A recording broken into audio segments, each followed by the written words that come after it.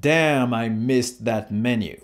Hey guys, this is Nick, and today we're gonna take a look at MATAY, which is the last major desktop environment that I have never used. I've used GNOME 2 a lot in the past, and it is my understanding that MATAY is basically the perfect continuation of GNOME 2. So let's see if it still holds up and if it's still up to the challenge in 2021.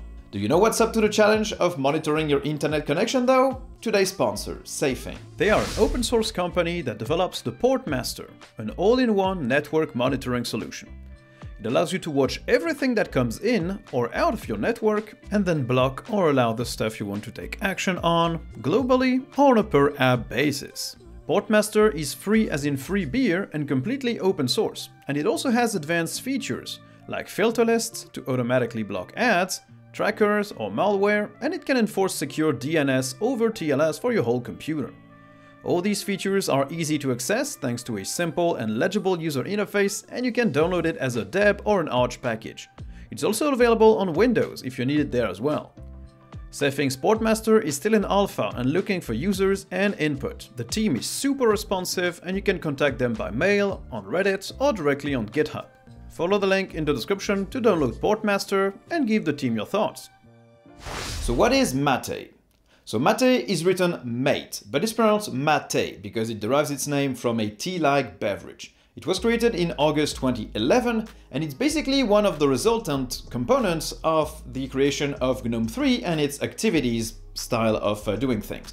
Basically, some people wanted the newer underpinnings of GNOME 3 but with a more traditional desktop, and they created Cinnamon. And some people wanted to keep GNOME 2 exactly as it was, and these guys created MATAY. So MATAY might be the functional continuation of GNOME 2, but they still have improved the underpinnings quite a bit. Now the whole desktop itself is underpinned by GTK3, and they also use dbus and G settings instead of the older components, so the desktop is more in line with the more recent, more modern Linux desktop environments, and it's not lagging so far behind, it's more compatible with them. Not all applications have migrated to GTK3 though, which means that Wayland support is still a ways off, unless you want to use Mir, the display server that Canonical created, as a stopgap solution, but it's pretty hacky. So MATAY ships on a lot of Linux distributions, including Fedora, which is the one I'm using to record this video, but you can also find it on Ubuntu, you can find it on Arch, on Linux Mint, basically anywhere that you want to use it, it's available. And today we're just going to take a look at the vanilla MATAY layout. But I know that a lot of you guys think that Ubuntu MATAY is one of the definitive editions of MATAY, and don't worry, we're going to take a look at it in the next video. No need to comment that in the YouTube comment section. Actually, yes, please do comment it in the Linux comment section, because YouTube loves comments, so forget I said anything.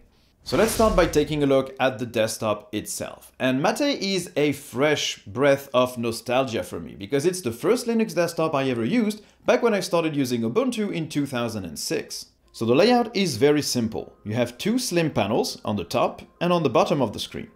The top one hosts most system controls, like the three-part menu, the shortcuts, and the system applets. The bottom one lets you interact with Windows and desktops with the Show Desktop button, the window list, and the virtual desktop switcher. The menu is one of the things I miss most from the GNOME 2 days.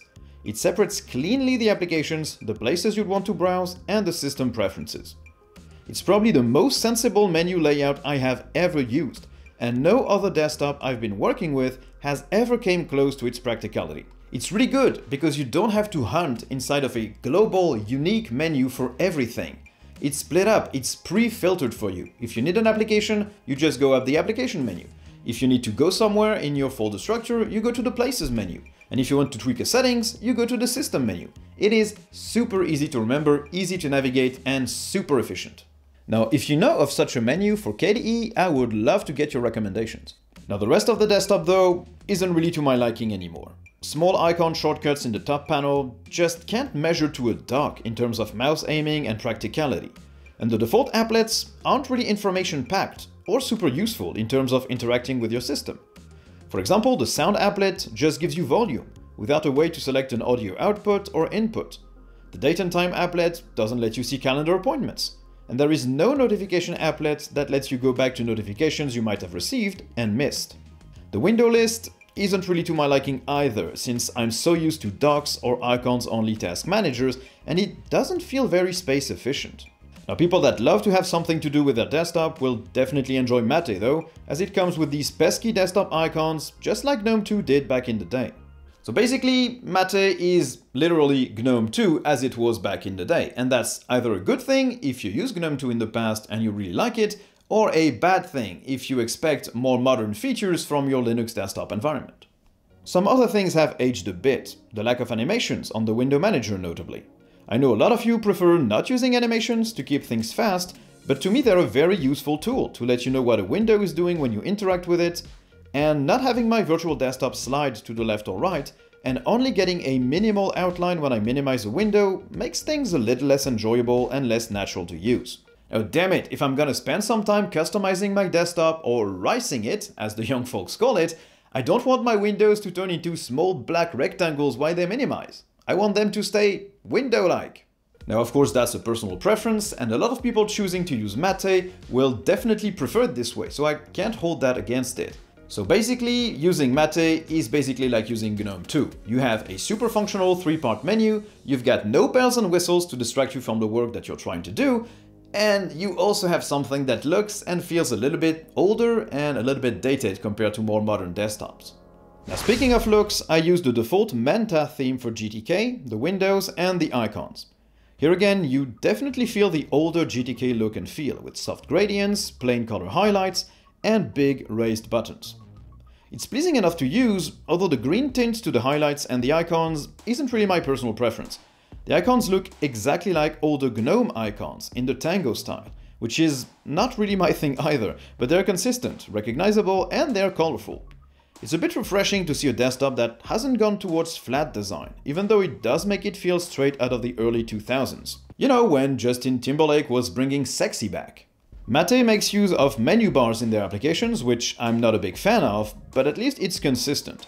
All apps have them, from the media player to the file manager, so they didn't go the mix and match route that you can find on Cinnamon, for example. Here again, in the look and feel department, MATAY looks exactly like GNOME 2, so it does feel a little bit dated. Now, fortunately, it's a desktop that you can customize to your heart's content. Yeah, MATAY is pretty configurable. Probably not as much as KDE or XFC or Cinnamon, but you can still do a lot of things in there. It retains the panel applet system that made GNOME 2 very powerful, and that works like XFC's system, with the added bonus that you can move your applets in real time on the panel, instead of doing so through an ordered list disconnected from the panel itself. You'll find plenty of menus, hardware monitors, disk mounters, and other googly eyes in there, and you can create new panels, stack them on the same screen edge, make them auto-hide, expand to the full width of the screen, change their background color, you name it. The default layout can be completely erased to make something that works for you, and that's a great thing. Now in terms of settings for the desktop itself, MATAY gives you both the system menu, sorted between preferences and administration, as well as an all-in-one configuration panel. I personally prefer the menu-style navigation for these config panels, but as that's not something you'll find on any other desktop really, I can understand the need to have a control panel that users would be more familiar with. Windows even has 2 of these control panels, so it's only fair that MATAY gets at least one. Options are numerous here. You have the all-important acceleration profile settings for the mouse, all the options to change the theme, the icons, the mouse cursor, the fonts, the wallpaper, and anything else. You can edit the main menu itself and reorder it. You can enable centered window placement, the only right way to place windows, and you can change the default apps for a lot of file types, among a ton of other settings. I couldn't find a way to do interface scaling. It seems you need MATAY Tweak, but that wasn't installed in Fedora and didn't seem available in their repo, so I didn't try it out. Fractional scaling doesn't seem available at all though, and since MATAY doesn't support Wayland for now, and probably won't until all of their apps are migrated to GTK 3, I wouldn't expect support for that to come anytime soon. Now in terms of RAM usage, MATAY on Fedora on a cold boot with 16GB of RAM uses 1.1 to 1.3 GB. It's definitely a bit heavier than XFC out of the box, but barely. So this makes it really suitable if your computer is a potato, or if you really like to have a lot of unused RAM for some reason. Okay, so that first look at MATAY is full of nostalgia for me. I used GNOME 2 from about 2006 to 2011, from Ubuntu Dapper Drake back to Ubuntu released Unity. It was a desktop that I loved and that really made me love Linux as a whole. It's the desktop that hooked me, made me fall in love with Linux. The specific layout, the fact that it didn't look or feel like Windows or macOS was excellent. And I ended up sticking with that layout for a long time. So now in 2021, 15 years after I first used it, MATAY still holds a lot of appeal. There's that super functional 3-part menu, you are not distracted by bells, whistles, tons of notifications, tons of stuff popping up on your screen. It's basically a super simple, super clean experience. Now for people who have started using computers for maybe 5 or 6 years, or who came to Linux through Plasma 5 or GNOME 3, MATAY will probably feel dated, just like XFCE, because it doesn't follow the most recent desktop conventions. You don't have icons-only taskbars, you don't have an expose view for your window, you don't have animations, you don't have notification settings. It lacks a lot of these features. And whether you think that's a good thing or a bad thing really depends on you. If you used GNOME 2 in the past, if you want a simple desktop that you can tweak to your liking but doesn't get in the way, doesn't show you too much stuff, doesn't animate too much, MATAY is perfect. If you like your desktop more modern, with more eye candy, with animations, it's just not gonna do the trick for you. For me personally, I've gotten used to the more modern desktops, the animations, the eye candy. I like that, I want that on my desktop, so MATAY is not for me, really. But I'm still gonna take a look at a lot of other things, because we haven't seen the default applications, and we also are going to see how you can customize it by taking a look at some distros that offer some customization options, and by trying to do our own layout. But that's for future videos. Now this one was made possible by Slimbook. If you don't know about Slimbook yet, it's a Linux hardware manufacturer and retailer. They're based in Spain, but they ship worldwide. They have a whole variety of desktops and laptops to cover basically any need and any budget, and they have all the keyboard layouts that you can ask them. So I only use their stuff nowadays, as you might have seen previously on the channel, their desktop, their laptop, and their keyboard. If you need a Linux-powered device and you want to buy from a manufacturer that supports Linux developments, check out the link in the description below. Slimbook is amazing. And that concludes it for this video, guys. I hope you enjoyed. If you did, don't hesitate to like and subscribe. And if you didn't, you can also dislike and tell me why in the comments. If you want to watch somewhere else than on YouTube, I'm also on Odyssey. And if you want to help me make ends meet, because this is going to be my day job starting at the end of October, you can also join my amazing Patreon subscribers and YouTube members, and you'll get access to a weekly patroncast and the right to vote on the next topics I'll cover. So thank you guys for watching, and I'll see you in the next one. Bye!